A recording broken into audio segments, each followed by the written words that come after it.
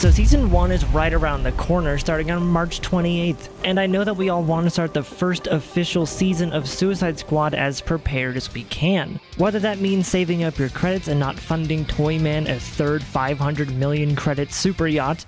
Stop it. Get some help. Saving up your Promethium so you can go ham on the new incursions and other content they add in Season 1, or maybe you are still trying to farm your way up the mastery levels and get better gear and all you need is more Promethium. You might be trying to farm your Promethium by running around the map finding the Cargonauts, or maybe you're trying to complete the world missions to get a bit of Promethium that way so you can farm a few incursions. It's pretty rough out there when you're first starting out and you don't have a stockpile of materials or currency. And Rocksteady has acknowledged that it is a bit hard to get Promethium, and they made a few changes to the Raising Hell challenges a few weeks ago for how much Promethium and loot you can get for completing the tiers, and I commend them for doing that. But I have found a faster method. This video will be another long one, but just like with the last build video, it will be well worth it. Let me explain. So now Tier 1 Raising Hell will give you 3,000 Promethium, Tier 2 will grant you about 4,500 Promethium, Tier 3 gives you 6,000, Tier 4 gives 7,000, and finally Tier 5 gives you 8,000 Promethium, which gives you a total of 28,500 Promethium if you complete all 5 Raising Hell tiers. And on top of that, each time you complete a Raising Hell tier, the hit squads that come after will drop more loot as well. The hit squad in Tier 1 will drop 3 items, Tier 2 will drop 4 items, Tier 3 gives 5 items, Tier 4 gives another 5 items, and Tier 5 gives another 5 items. And all that loot that they drop is either legendary or notorious as well. So they are definitely a good source for loot, and they are giving you a better reason to farm the Raising Hell tiers, especially if you're on the hunt for that famous stacked deck shotgun to complete the build that I posted in my last video, so your boomerang can hit for 1 billion damage. That is another great avenue for that. But here's the thing, when it comes to Promethium, 28,500 lets you do 28 incursions or 9 runs of Brainiac. But it takes a good chunk of time to knock out all 5 Raising Hell tiers, and even though you get 22 pieces of gear for completing them, we are looking for efficiency, specifically time efficiency. We want to minimize the effort and time it takes to get as much Promethium as we can. Think of it as like a Promethium per hour ratio. If we take that 28,500 Promethium for completing all 5 tiers, and say that it took us about 45 minutes to complete those 5 tiers, that means you would complete about 6 or 7 Raising Hell tiers in about an hour. And we have to factor in that after you finish Tier 5, each tier that you complete after that continues to give you 8,000 Promethium and another 5 loot drops from the hit squad. So if you took about 45 minutes to complete the first 5 Raising Hell tiers, and then you managed to complete another 2 tiers in the remaining 15 minutes of the hour, you would gain 28,000 from the first 5 tiers, then another 16,000 from the extra 2 tiers that you did at max. That means in an hour, you'd gain about 44,500 Promethium at the minimum, and about 32 pieces of legendary or notorious gear. Then if you kept farming the max tier for Raising Hell for the additional 8,000 over and over again, assuming the final rank only takes you about 15 minutes to complete, you would get an additional 32,000 Promethium per hour. And in a blazingly fast run, if it took you about 30 minutes to complete the first 5 Raising Hell tiers, and then you managed to complete another 5 tiers in the remaining 30 minutes of the hour, you would get the 28,000 from the first 5 tiers, then another 40,000 from the extra 5 tiers that you did at max. That means in an hour you'd be gaining about 68,500 Promethium at the minimum, and about 47 pieces of legendary or notorious loot. And then again, if you kept farming the max tier for Raising Hell for the additional 8,000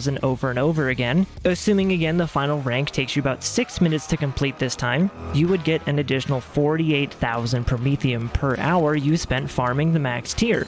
So even though these runs seem like great numbers, that's for a fast run. It could take you way longer than that depending on the task that each tier wants you to actually complete, which means that you won't get as much of the extra 8,000 Promethium or the extra 5 loot drops for completing the extra tiers after you finish the first 5 tiers. That means that your Promethium per hour ratio will go down significantly the longer it takes you to complete the first 5 tiers. And with so much randomness involved in the tasks that it gives you per tier, it could take a long time to complete one of those tasks. It might give you a task to do like 3 missions in Metropolis, or kill 20 enemies with traversal, or to kill 1 Cargonaut, and we all know how hard those things are to find sometimes. And if your build isn't built for traversal kills or getting critical kills, some of those challenges can take you another 10 to 20 minutes to complete.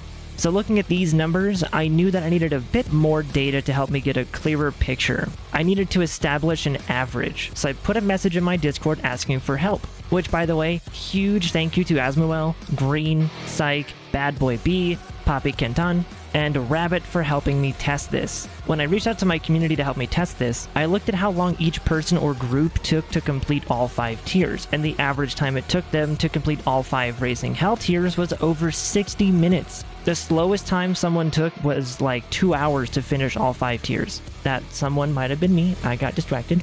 But excluding my ADHD results, the rest of the people completed all 5 tiers in about an hour or just over an hour on average. For example, some of the completion times that I got were an hour and 10 minutes, some were an hour and 20 minutes, and I had 2 of my community members, Green and Psych, running this in a duo squad because they have working multiplayer and I don't. So then testing this in a group was a huge help, thank you guys again. But when they joined each other, the time it took them to complete all 5 tiers together was about 45 minutes, and they had enough time to farm the max tier a couple of times for the extra 8,000 Promethium. But solo, they said it was about an hour and 20 minutes. That's almost double the time to do it solo. So if you're the kind of person who doesn't have a lot of friends to run with, this is not the greatest option. But in a group, you could potentially complete all 5 tiers in that 30-minute window that we had actually mentioned earlier. Plus, I asked each person what they would rate these Raising Hell playlists after getting to tier 5. I told them to give me a rating of 1 through 10. 1 meaning it was a dumpster fire and you don't want to do that again ever,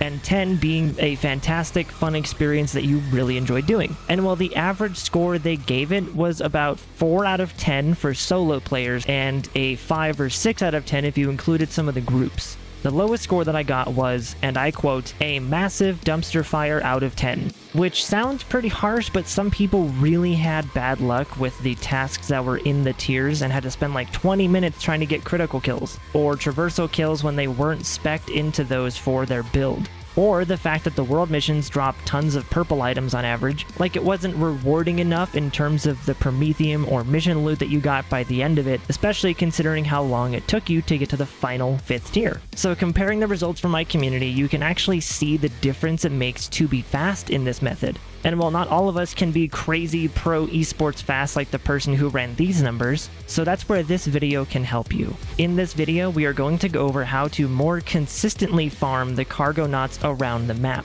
I spent a long time researching this and running different tests. I have learned a lot about these little alien bug things, all the way down to how they spawn, where they can spawn, and how to make them respawn.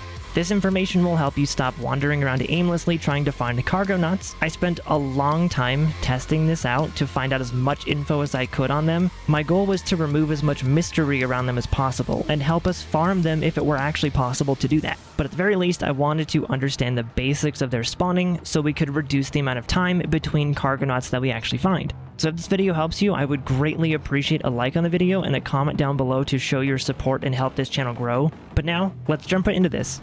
The first thing we're going to go over is the most important piece of information. We're going to talk about the mechanics of their spawns, but more specifically the spawning restrictions that they actually have. This is incredibly important because once we understand the mechanics of their spawns, we can understand how to find them more efficiently. And so the first piece of information that is absolutely crucial to understand about the Cargonauts is that they do not spawn around the player. Sort of. Let me explain.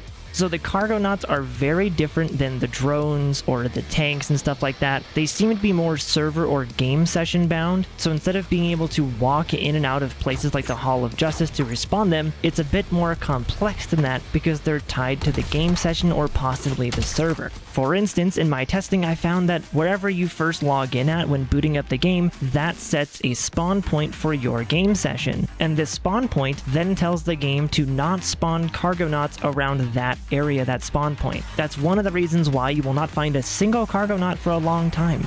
But now you might be wondering, how far out from our spawn point do they start spawning? Well, this is where it gets a little bit more complex, so buckle up. So that spawn point for your character that blocks the Cargonauts from actually spawning in has a radius. A pretty big radius, actually. But just how big of a radius is this spawn point, you ask? It is 600 meters. Yeah, it is 600 meters. What that means is that, let's say I spawned on the firearms incursion over here.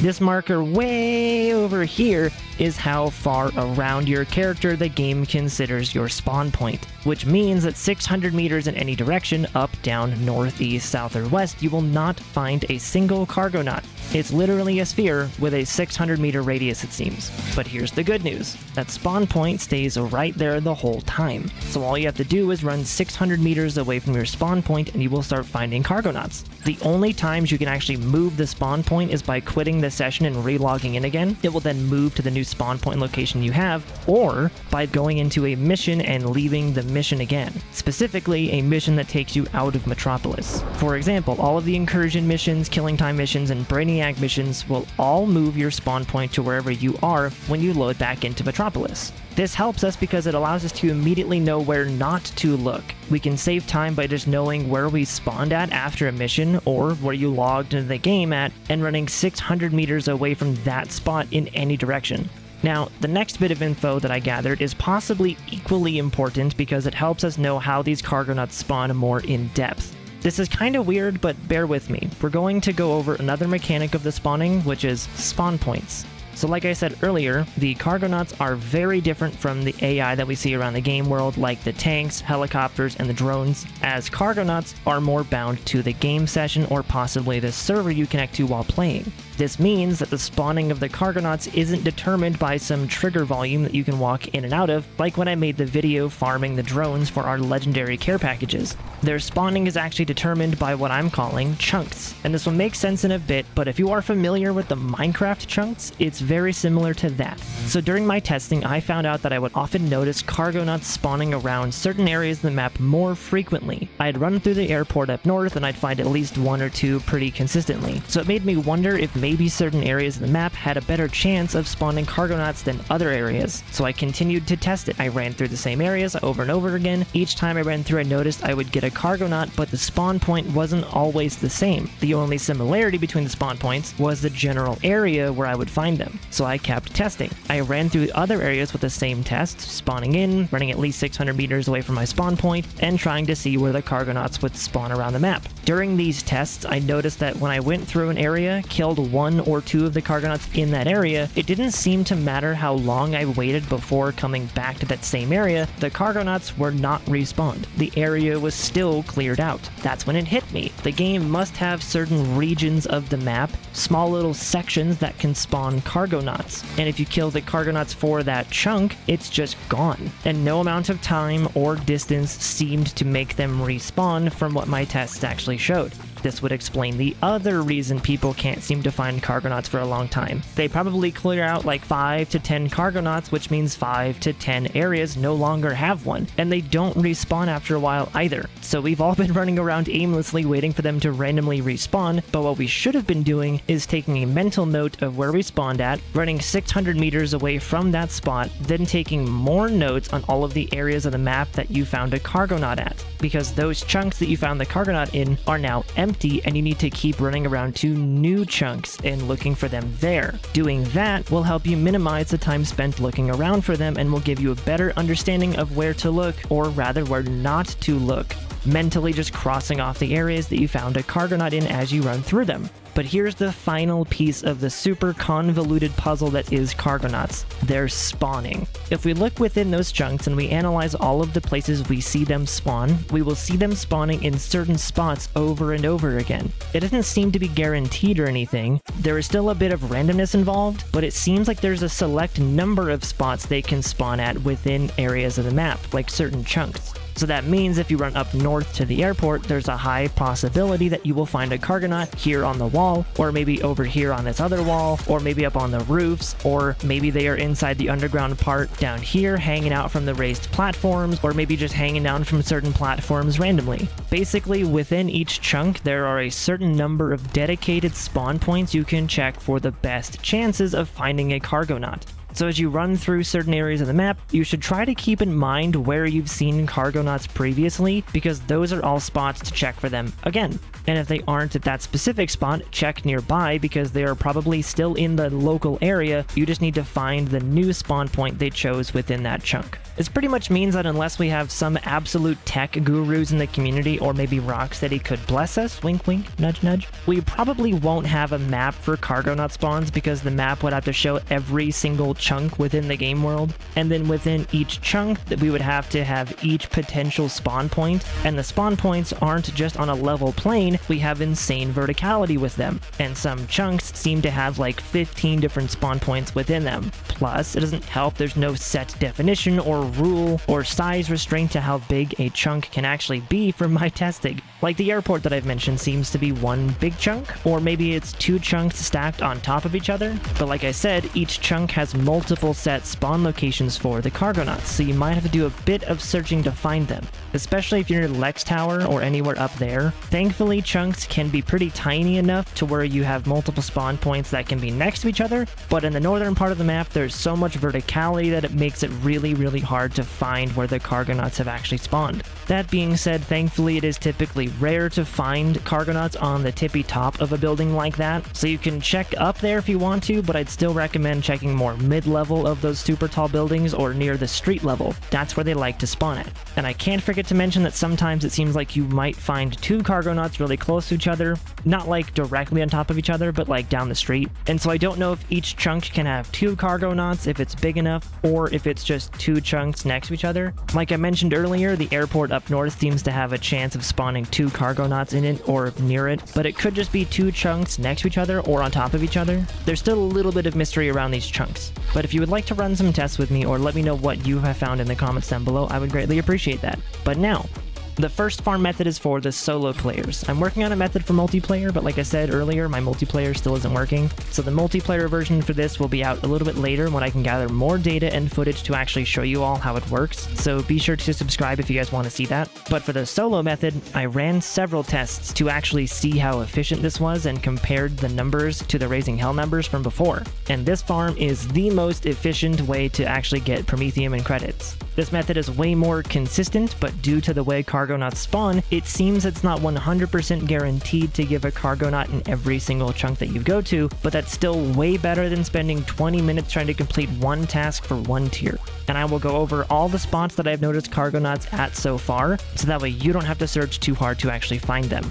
So the main area that we're going to farm is, shocker, it's the Hall of Justice again. To start this one, head over to this area on the map. We are looking for the Wayne Bank building. Go to the top of it and save and quit to the main menu. Then go right back into the game.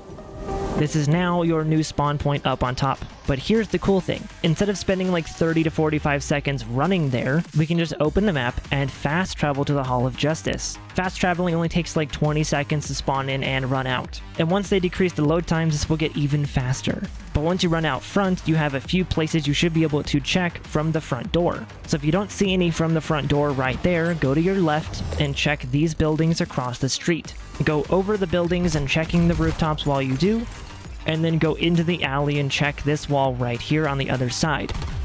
Then turn around and check the metal rooftop just a bit further down and the wall behind it. Those two spots on the metal roof and the wall behind it are two kind of sneaky spots. And then you can check the rooftop over here near Hack and the rooftop encampments that will spawn there. And then go down the ledge and then check down here on this little platform and on the ad billboard itself. If you don't see one during that time, just move on for the time being, and we can come back a little later on. After that spot, we go over to the Hall of Justice. This is one big chunk, but thankfully there's only a few spawn points that I've actually seen them spawn at. The first one is really easy to spawn. It's on these pillars on the walls right here. Then I go up and I check the walkway on the roof and use that to wrap around the back of the building where I look here. If you don't see one, I continue running around checking the other side now, looking at this side's walkway, looking at the pillars, and then hopping up on top of the main pillars by the front. If you don't see any of them on this place here, then I drop down to this grassy section here and check right here. This one's a sneaky one. I quickly glance at the top of the tower down the road to see if there's one on the top. After that, I run to the base of the tower we just checked to see if I find one on the wall of the Hall of Justice. or maybe by these stairs, or on the actual base of the tower itself. If they didn't spawn at any of these places, then check across the street at this building over here. They can be on this wall sometimes as well, or on the roof, or in the archway right around the corner up these stairs. Then I run back through this entrance to the Hall of Justice courtyard and check inside of all 3 of these archways. Then I move through this other arch over here and head down the street to the monorail station. They can sometimes spawn here by the door of it, or around the left side of the wall over here, right on this little spot on the wall. Then I hop up and look down the middle between the 2 little monorail things, and if nothing is there, then I hop up to the roof again and I check as I run down. So after checking the roof, I keep heading down the street here, looking down as I run or teleport, making sure that I don't miss any of them on the walls beneath me, or on the Brainiac platforms just next to us. And then ending at this building here. Once I get here, I check the wall, and then I check the back side of this other small building that I'm near as well. And then I wrap around to the front side and check this ledge on the front side of it. And then I run through the archway down to this red building over here. They can be on the front side of this red building here. They could also be on the side of the building near the round platform. And speaking of the round platform here, check up there as well. Then just go around to the other side near the water and check the wall here near this alleyway. And then the final places to check around here is this spot on the roof over here. And then finally, on top of the tracks way up here. This is where you'll probably miss one. And then while I'm usually up here, I look out with my sniper to see if there's any Cargonauts that I can actually snipe from a distance. But after that, I just head back to the Wayne Bank building, but on my way back, I check just a few more areas.